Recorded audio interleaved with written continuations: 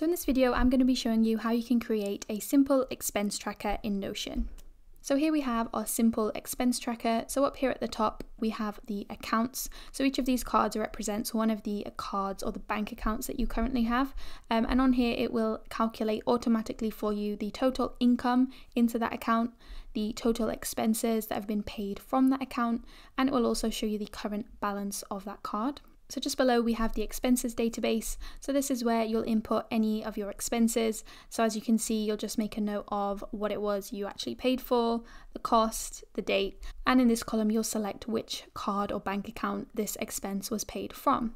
So these two databases are connected together, so when you input an expense and you select the card that it was paid from, this will automatically update this card, so it will amend the balance and it will also be added onto your total expenses. Down at the bottom we have the income database, so this works very similarly to the expense one, it's just for income. So you can input the name of your income, the amount, the date, and again which card this was paid into, and similarly anything that you put in this table will automatically amend the balances and the total income on the cards above. So this expense tracker is a really handy system, and surprisingly it's actually pretty easy to set up, so I'm going to show you how to do it for yourself now. So the first thing we want to do is type in /database and select this database inline option. We're going to give this a name, so I'm going to call this one accounts. I'm just going to call it 1 to make it different from the previous one. And I'm just going to hide this database title. I'm also just going to quickly rename this, and I will select an icon. I'm just going to delete a couple of these rows, and I'm just going to delete this tags option because we don't need it. So the first thing I'm going to do is add in all of the bank accounts that I currently have. So I'm going to start with a debit card, and I'll also add in a credit card. So make sure you add every single bank account that you currently use. Feel free to, instead of naming it debit card, you could name it the name of the bank that you use, whatever works best for you. So once you've added all your cards, we're going to click on this little plus button here and add a new property. The first one we're going to add is a number. So if you just type in number and select this number property. So we're going to give this a name of starting balance. And the first thing I'm going to do is change this number format here from number to my currency. So you can select any currency here, whichever one is obviously appropriate. I'm just going to select US dollar for this example. So in here, we're going to put in the starting balance of these cards. So it's essentially whatever the balance of that card is currently today. That's what you want to write in here. So I'm just going to, as an example, put 3,500. And for something that's a negative balance, like a credit card, you may be a negative. You can just put that in, so type in minus. Let's just say $1,000 like that. Just going to make that a little smaller. Okay, the next thing we're going to do is just below we're going to add in our next database. So I'm going to add /database and select database inline. This one is going to be our expenses. So I'm just going to type in expenses 1 and just hide this title. I'm also just going to rename this column here as expenses and select an icon. So I'm going to select a down arrow to show that it's money leaving my account. And again, I'm just going to delete these two rows and remove the tags column. So the first thing we want to do is add another property, and this one is going to be a number property. So type in number. So I'm going to rename this one amount because this is where we're going to type in the amount of the expense. Again, under number format, I'm just going to change that to my currency. So I'm going to select US dollar. Then I'm just going to add another property by clicking this plus, and this one is going to be the date. So this is just going to record obviously which date that expense was paid on. I'm just going to leave the settings the same. So I'm going to start by adding in my first expense. So let's just say that I paid my rent, and you can just put in the amount. Let's just say $900 and select the date. I'll just select today. Now I'm going to add in the database for the income. So I'm going to type in /database and select database inline. This one is going to be for income. Again, I'm just going to hide the title and rename this column here. So for this one, I've selected the up arrow to show that it's money coming into my account. And again, I'm just going to delete these rows and remove this column. Okay, so next we're going to add another property, and this one is going to be a number property. And this one is for the amount, so I'm just going to type in amount. And again, just change that number format to your currency. Then I'm also going to add another property, which is date. So we can select which day that income came in. I'm just going to leave the settings the same. So this is what we currently have. So I'm just going to add in an example income here. Let's just say I received my paycheck and let's just put it as $2,000, and I'll select the date as today as well. So now we kind of have a semi-functional expense tracker. You can actually record your expenses and your income, but we need to connect it up to this accounts database so that we can see our current balances and see the total amount that we've either spent or received into the accounts. So the way that we do that is using a relation property. So I'm going to add another property on the expenses column by clicking this plus, and I'm going to type in relation and click on this relation property. So next it's going to ask me which database I want to link to. So in this case, I want to link the expenses database up to the accounts. So I'm going to select the accounts database. So it's going to bring up a couple of options. So here it just correctly states that I'm relating to the accounts, which is correct. That's what I want. So I'm going to keep the limit of no limit because I want it to record every single expense that I input into my expenses table. I don't want there to be a limit. And it will ask me, do I want to show this on the accounts database? So in this case I do. So I'm just going to select that and turn it on. So I'm happy with those settings. So I'm going to click add relation. So now, as you can see, if we look here in the expenses table, a new column has appeared for our accounts. And if I look up in accounts, a new column has appeared for expenses. So that's showing that these two databases have been correctly linked together, which is perfect. That's exactly what we want. I want to do the same with the income database. So I also want that to be linked up to the account. So we're just going to do the exact same thing here. We're going to add another property, which is relation, select the database. So this one is our accounts database.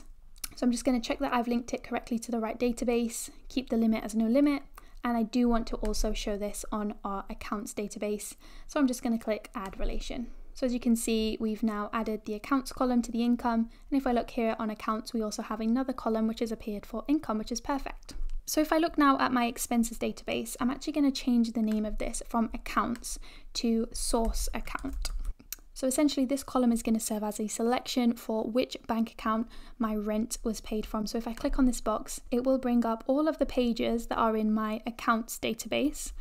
So essentially I can select which account I want to link this to. So this is my rent. So let's just say I paid my rent from my debit card. So I'm going to click that, and as you can see, it's now added that into this box.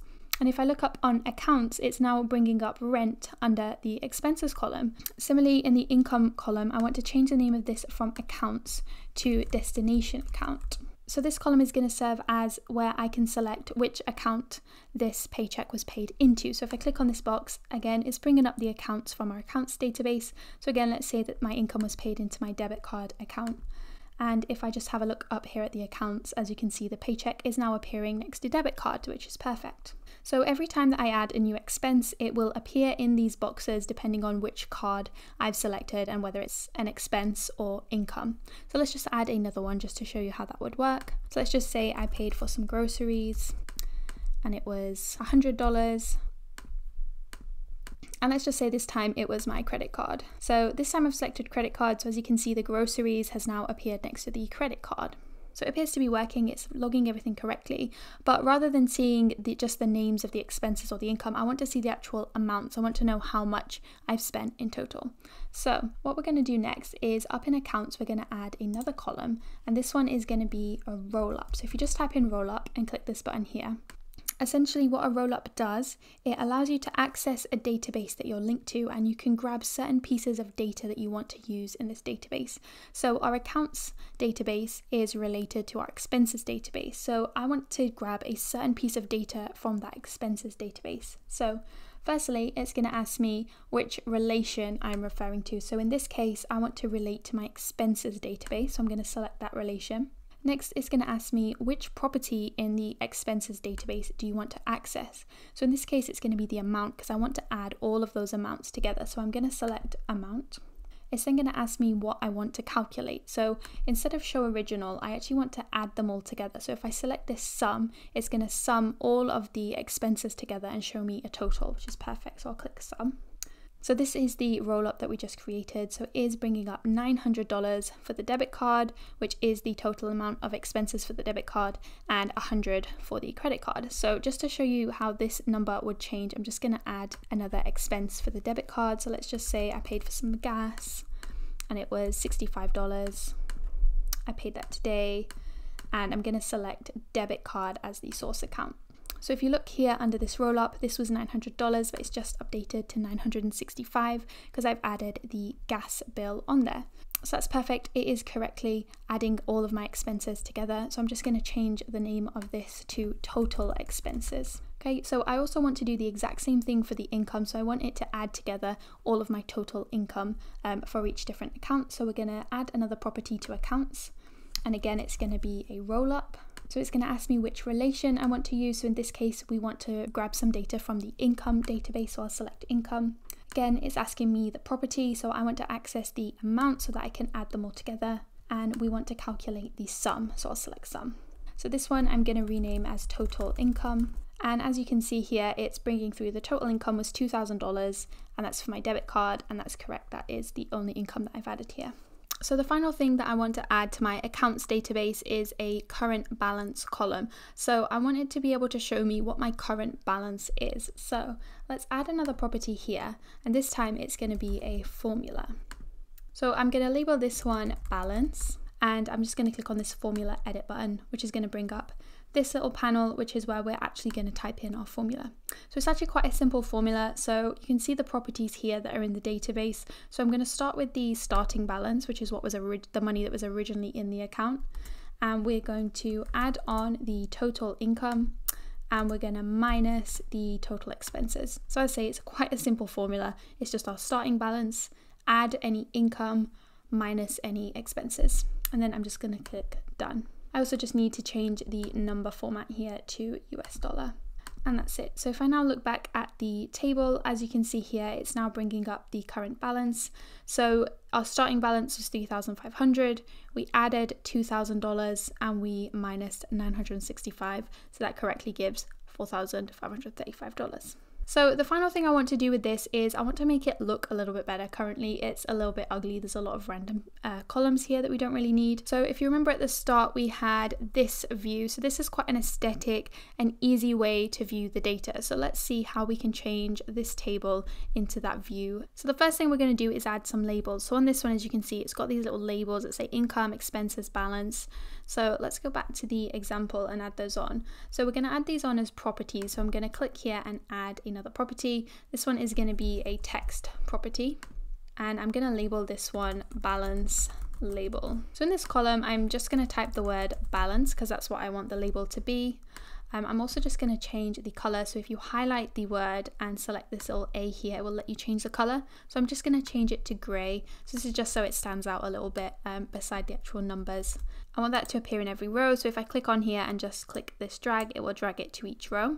I'm then going to add another one. So I'm also going to add another text property, and this one is going to be our income label. And in this one, we're going to just write the word income. Again, I'm just going to highlight this and change the color to gray, and I'm just going to drag that into all of the rows. Just going to add one more. So again, text property, and this one is going to be our expense label. So in this one, I'm just going to write expenses and just change it to gray as well, and drag it into all columns. So now that we've got our labels, I'm actually going to change this from a table into a gallery view.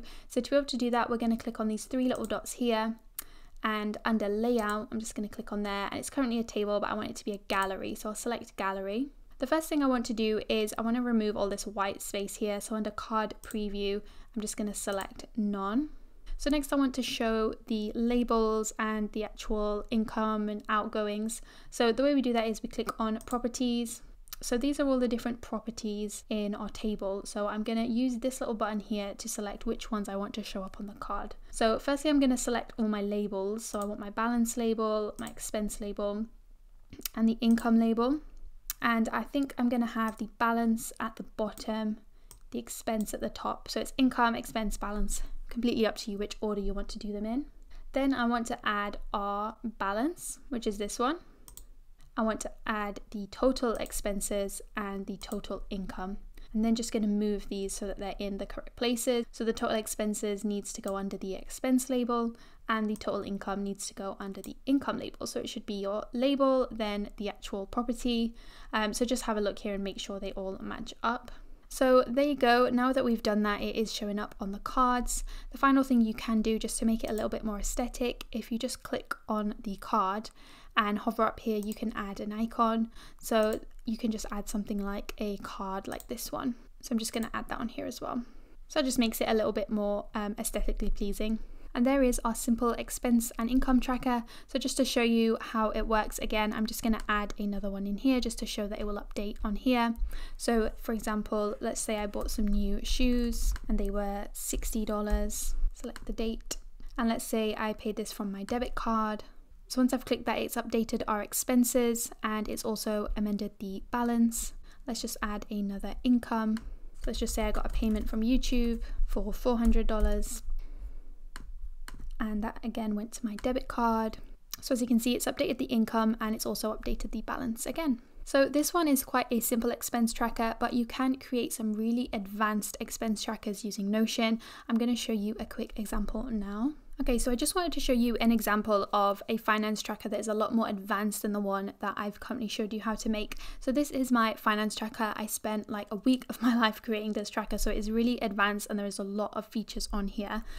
So firstly, we have this account overview. So this is very similar to the overview that I just showed you how to create. So we've got various different categories here, but you've also can include things like loans or student loans on here or your mortgage.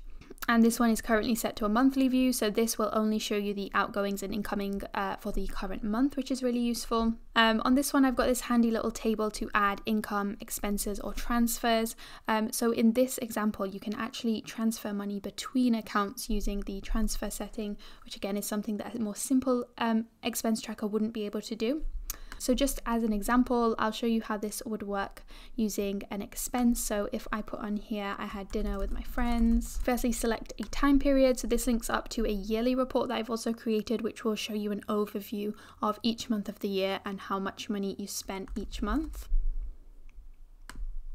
Then select the date. I'm going to say the expense was $70. Select the source account. So I'm just going to select this debit card. In this one, we have various different expense categories, so you can view your expenses, how much you've spent by category, which is really handy. So this one is going to be eating out. So that will, as I say, automatically update this account balance up here. And I also have a transaction report here, which will show an overview of all your transactions, how much they were for, and if it was either an income, expense, or a transfer. Another really cool feature of this expense tracker is the budget tracker. So every single month you can set a budget for each category of expenses. And on this page, it will show you an overview of each category, your budget, and your current or actual spend in that category. It'll tell you if you're on budget or if you overspend, like in this example, it will tell you that you've overspent. So again, it's a really handy feature to help you keep on track, to help avoid overspending, and it's just really nice to be able to see an overview of what you've actually spent versus your budget. Another really cool feature that I've added is this subscription tracker. So this is a great way to keep track of all those subscriptions that we all have. So on here, it'll show you the monthly cost and the annual cost. So you only need to input the amount that you paid, and the template will work out the monthly or the annual cost for you. And you can also track bills. So here is the bill tracker. So this will automatically update you whenever a bill is due. So as you can see, this one is overdue. So it's telling you that you've missed the deadline. It's now an overdue bill. And when your bill is within 2 weeks, it will automatically tell you on here when the payment date is. I also have an investment tracker for anyone that has investments. So on this little overview, it will show you the total amount that you've invested, the current value of your investment, and it will work out automatically the percentage change. So whether you're up and down and by how much. So that's just a really quick overview of my finance tracker. I also have tons of other amazing things in here, like transaction reports, a yearly report, and a net worth report. So it will automatically work out your current net worth. This template is available for purchase on my Etsy store. So if you're interested in this one at all, I'll leave the link in the description box below where you can purchase this. But I just wanted to use this one as an example to show you the capabilities of Notion, especially when it comes to finance trackers. There is so much that you can do. The possibilities are really endless. And that's it. Thank you so much for watching this video. If you found it useful, please like and subscribe. You can also check out my pre-made Notion templates on my Etsy store, and I'll leave the link to that in the description below.